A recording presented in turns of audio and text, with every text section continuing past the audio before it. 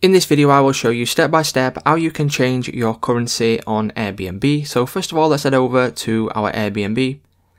From here we want to click on profile in the bottom right hand corner. And then once we do this, we want to go ahead and select payment and payouts. Now from here what we want to do is go to the top right hand corner and click on our currency.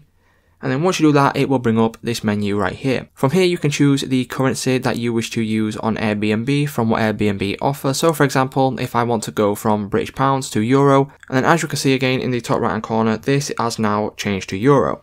So it's just as simple, guys. If this video did help you out, please leave a like on today's video. If you have any questions, leave them in the comments. And without further ado, thank you very much for watching, and I will see you in the next one.